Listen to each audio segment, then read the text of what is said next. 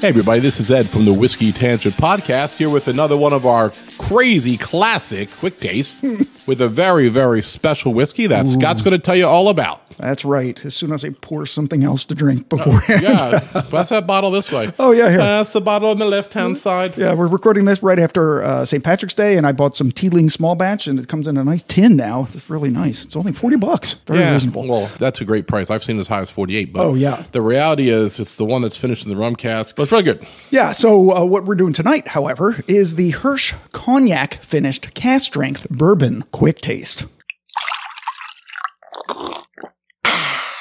Whiskey short. This is something that Ed got for his retirement gift from teaching very recently. Yes. Joe, who has been on the podcast in the Scotch episode, almost 2 years ago, he reached out to me. He gave me a price range and then asked me for suggestions, and this was one of the suggestions I gave him. And my other friend, Joe, at work also had a big part in procuring this as well. He's the one that actually went to Benash. And so I thank both of them. They gave me also the Nulu single barrel, which was featured in this year's Whiskey Madness. Yeah. And made it to the semis. Yeah, and we have a couple more that we'll be doing quick tastes for the next couple months. Right. But the Hirsch cask strength Kentucky straight bourbon whiskey finished in 30-year-old cognac cask. So this is cask that had held cognac for 30 years. Yeah. So the assumption is it's going to have a lot of flavor when you put it in the whiskey. I think it's probably the nicest bottle I've ever had in my house. Yeah. We have a pretty nice one in our locker, but that's a whole other story.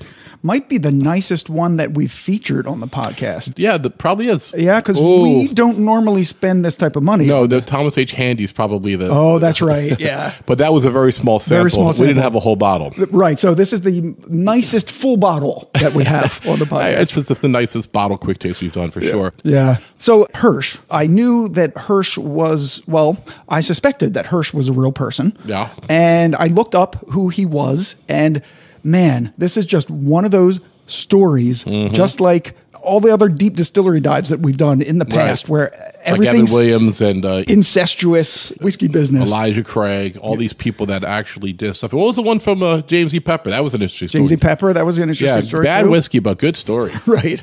So this is like that. And if you're a whiskey nerd like us, you're going to love the story. Here we go. Lay it on us. All right.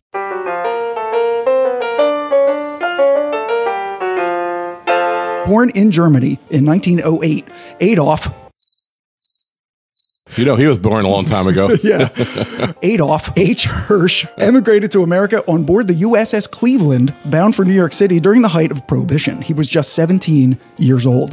Several years later, after settling in Chicago and finding work at an investment bank, he would become a U.S. citizen and make a career move that would alter the course of whiskey history, perhaps not for the better. Because when he was just 26 years old, his uncle, Isaac Wolf Bernheim, asked him to come to work for him at his Bernheim distillery in Louisville, Kentucky. You've got to be kidding me. Nope. Which would later be purchased by Schenley in the 1930s and then much later by Heaven Hill in the 1990s. And if Isaac Wolf Bernheim sounds familiar, we told his whole backstory on part 1 of our sourcing whiskymentary because he created the whiskey brand I.W. Harper, which we featured on that episode. He also set up a trust for the Bernheim Forest where cousins Fred Booker-Noe and Parker Beam played as children. Anyway, as a result of the Schenley purchase, Hirsch left to pursue his own distilling business, purchasing the Pennsylvania Distilling Company with 3 investment partners and renaming it Logansport Distilling. In 1946, Hirsch would end up rejoining his former company when Schenley purchased Logansport, but Hirsch would only stay for a year, basically retiring at age 38. That'd have been nice, right? Yeah, it took me 55, and I feel like I'm getting out early. Yeah, I'm 55, and He loves his work. If you love your work, everybody, you never work a day in your life. So cheesy. It's true, though. Yeah, it's true. It is true. Yeah. That's why we want to make the podcast what we do. Right. If that can be a full-time job. Right. So Hirsch would come out of retirement a few years later and serve a 4-year term as executive vice president for Schenley, but then would retire for good in 1960. And that's where one might expect the Adolf Hirsch whiskey story to end. Except it didn't. It would continue in the most unexpected way, eventually portending, perhaps even creating, the conditions that drive the insane secondary market pricing that exists today. Interesting. You see, in 1974, Hirsch innocently commissioned 400 barrels of bourbon, some say it was as many as 800, from the Penco distillery in Schaefferstown, Pennsylvania. He initially had no real plans to use the whiskey because he did it solely as a financial favor to his friend who ran the distillery. Unfortunately, the favor didn't help much. Penco was shuttered, and then a few years later, it was bought by Michter's. And for the truly wild tale of Michter's, go back and listen to episode 42 for one of the best brand stories ever. In any event, when the original incarnation of Michter's distillery eventually closed its doors in 1989, Hirsch's whiskey barrels were still there, just sitting where they'd been for the past 15 years. Hirsch himself, now an elderly man, figured it was probably time to sell, but thought that he might not be able to find anyone willing to take what was then considered to be overaged whiskey. Luckily, his old distilling contacts at Shenley put him in touch with Gordon Hugh, who was fresh off having launched a little thing called Van Winkle Family Reserve with his friend Julian Van Winkle III. Together, they acquired all the barrels from Hirsch, and after tasting how well they turned out, decided to bottle the bourbon and sell it as A.H. Hirsch Reserve, which by now was a 16-year-old whiskey that they dumped into steel containers to halt the aging process. However, they did set aside some barrels to continue aging up to 20 years. But despite how delicious the whiskey was, it did not immediately fly off the shelves in the United States. Thus, a substantial amount made its way to European and Japanese drinkers who were craving American whiskeys with longer age statements. However, as rumors of its high quality intensified throughout the 1990s, bottles quickly vanished into whiskey vaults or down drinkers' throats, and collectors began to pay top dollar to get back the older releases from Europe and Japan. In 2003, Van Winkle facilitated the bottling of the rest of the 16-year-old bourbon at Buffalo Trace, which is when prices really exploded. Basically, what happened was the Pappy phenomenon before the Pappy phenomenon. Right. In fact, so exalted was the reputation of A.H. Hirsch Reserve and so hard to come by that famed whiskey writer Chuck Cowdery published a book about it titled The Best Bourbon You'll Never Taste. Indeed, today, if you Google A.H. Hirsch Reserve, you'll see the ridiculous prices that range from $4,000 to well over $10,000. And for the even more limited 17, 18, 19, and 20-year expressions, up to $40,000. But as all this was going on, Gordon Hugh ended up selling the brand to Price Imports, who would in turn be bought by the Griffin Group, who placed the Hirsch brand in the portfolio of the previously acquired San Francisco company Anchor Distillers. And thus, it is today that the revived Hirsch brand pursues the perfection of its namesake whiskey by sourcing, blending, finishing, and bottling award-winning bourbons from the likes of MGP and Willet. I love stories that dovetail with all the tales that we told before on the podcast. And Hirsch was not even something that came up in the Michter story. No, not at all. And so when did Hirsch die? Do you have that? I don't. But he lived to a ripe old age. But I didn't have any information on when he actually died. He is dead now, though. You're sure? Yeah. Not like 125? No, because he was born in 1908, so he'd be 115. They know sometimes whiskey keeps you preserved. Oh, that's true.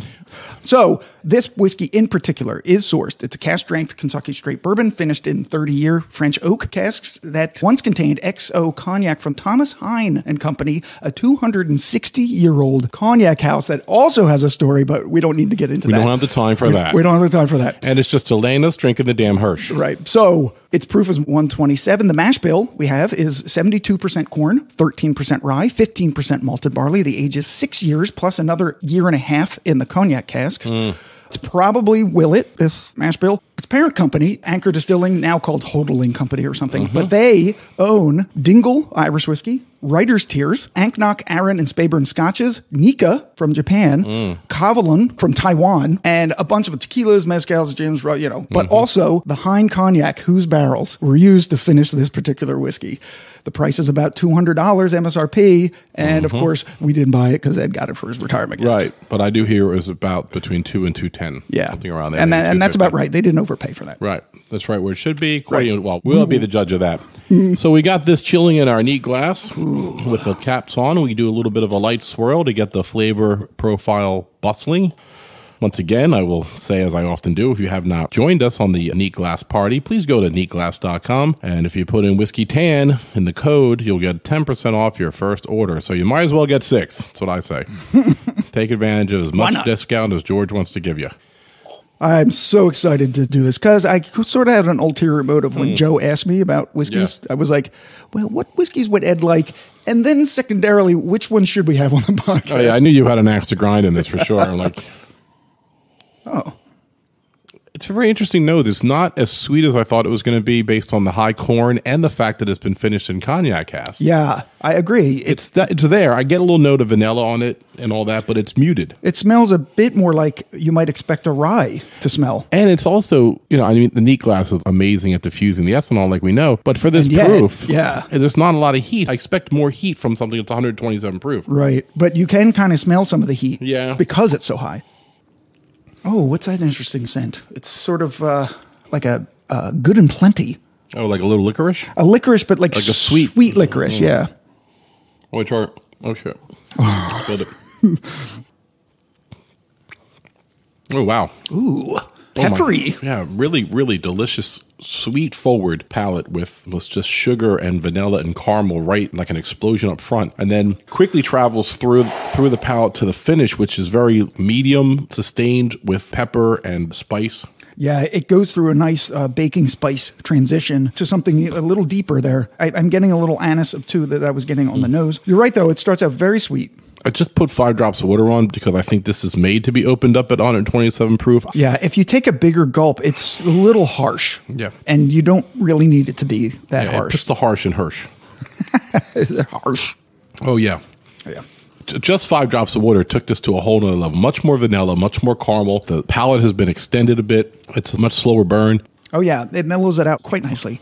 It has a nicer mouthfeel almost with the water in it. Yeah. It has such deeper, darker flavors to it, like almost like a molasses or something. Because it's got a sweetness, but it's like a little funky. Extra dark brown sugars, but like spiced brown sugar. Is that a thing? We're going to pour some more. Yeah. I went through that a little fast. Ooh. I mean, it's powerful.